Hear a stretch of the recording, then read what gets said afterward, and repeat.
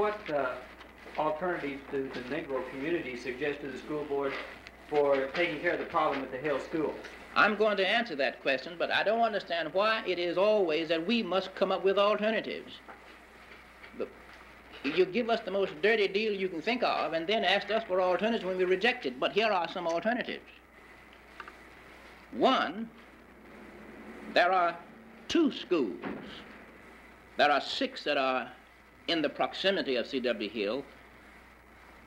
North Avenue, John Hope, Forest Avenue, Lucky, Fowler, and H.R. Butler.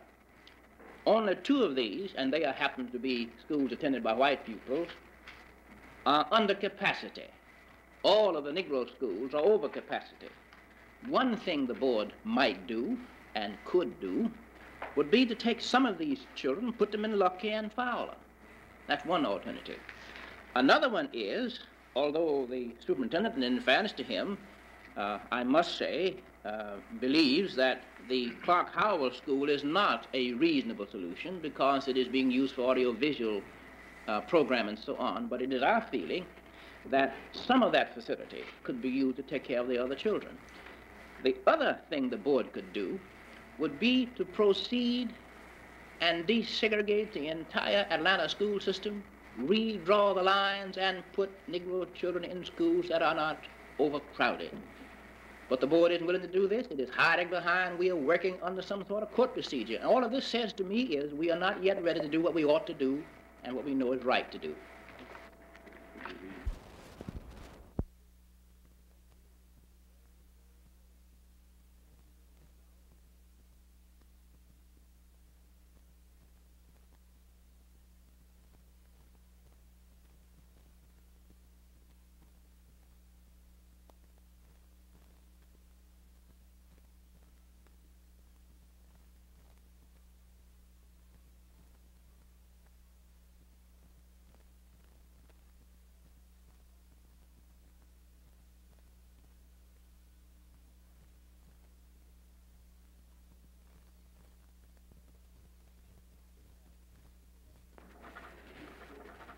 We have come together this morning in this press conference in support of Mr.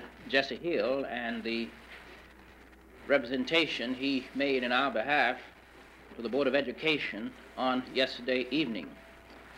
On my left is Bishop E.L. Hickman of the 6th Episcopal District of the state of Georgia, Senator Leroy Johnson on my right, the Reverend John A. Middleton, pastor of Allen Temple AME Church and the president of the Atlanta chapter of SCLC, the Reverend C.T. Vivian of the national staff of the Southern Christian Leadership Conference, the Reverend Arthur B. Short of the Metropolitan Association.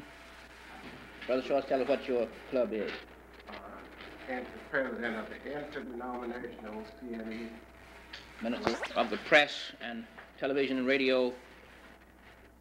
We as citizens of this community feel it very sharply, the kind of treatment that the president of the Board of Education gave to Mr. Hill on last night, the unwarranted attack upon one of the most respected and resourceful citizens of this community. There is no person in this city who is more honest and diligent and concerned about the welfare of this community and the people in it than Mr. Jesse C. Hill. And for him to be charged with grandstanding is absolutely ridiculous and unwarranted. I was surprised that a public official, one who is supposed to have understanding and understand the rights of all citizens, would respond in the way Mr. Brewer did on last evening. I have here a statement which each of us present, representing all the people we do, have drawn up and we wish to read to you now.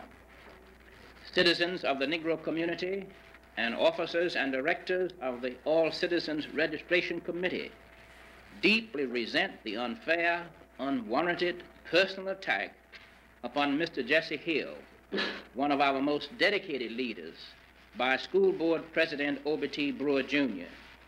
We support the protest of the C.W. Hill PTA, and we are unalterably opposed to the presently contrived plan to send the children to the inferior and substandard so-called Howard Annex, to force the C.W. Hill children to attend an inferior and substandard facility and travel over the hazardous and dangerous downtown connector expressway each day is an action that we cannot support. Senator Johnson wishes to make an additional statement.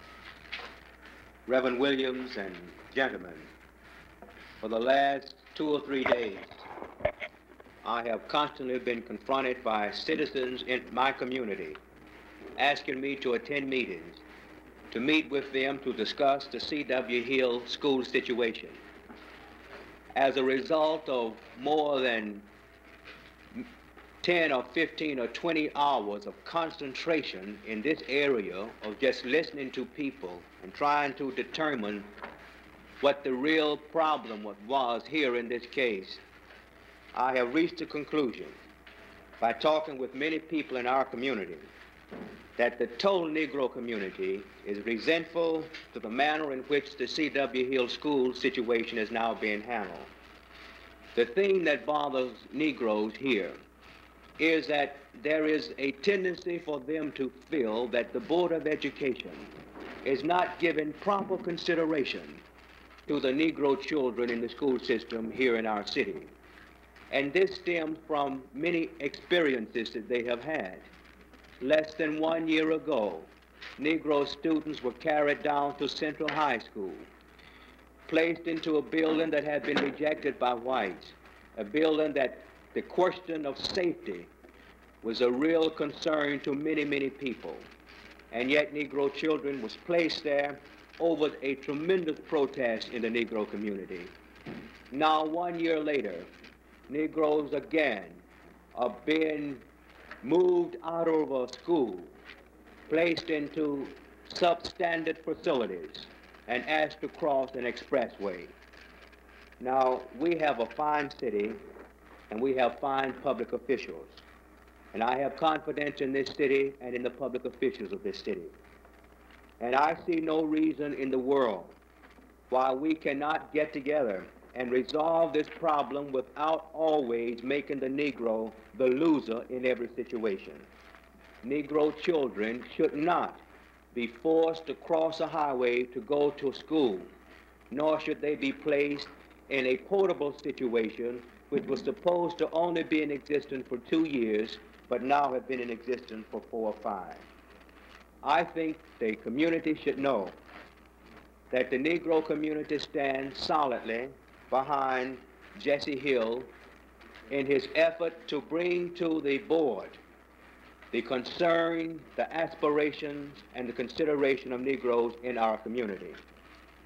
It is without question that I support Mr. Hill and that people throughout our community support Mr. Hill because of the work that he has done and because of his image of responsibility in our community. Thank you very much, Senator Johnson. We've written letters to Mr. Letson and to Mr. Brewer. Mr. Hill came before the board to explain the problem, and all he received was sarcasm, ridicule, and angry criticism. The next step is to communicate through demonstrations. We need to go to the schools and demand complete integration, for this is the only means that we're going to be able to handle our problems in Atlanta. The judge handed down a decision that did not contain all the facts. He thought that everything was right in Atlanta. It may be that we need a major demonstration in the city for the judge to realize what the truth is about Atlanta's school system. For what is happening at this one school is only a symptom of what is happening across the school system. In the Kirkwood area, G.Y. Smith, who's the superintendent of Area 5, are trying to actually see how far that they can push. Here's a man who's pushed parents down the steps. Nothing has been done by the school board about it. Here is a person who's allowed white principals to call Negro teachers little Negro girls. Here is a superintendent, which shows that this is a symptom, has allowed Negro students in Murphy High School to be harassed daily by white pupils, yet it's the Negro pupils who are kicked out of school, and nothing is done to the white pupils who harass them. Daily on the buses going from Murphy High School. The present building could be left and used for another year until the board can provide an adequate facility. There is no reason why the city auditorium has to be built in this 1 year. We've gone these many years without it, and 800 children are involved, so we could go without an auditorium for another year.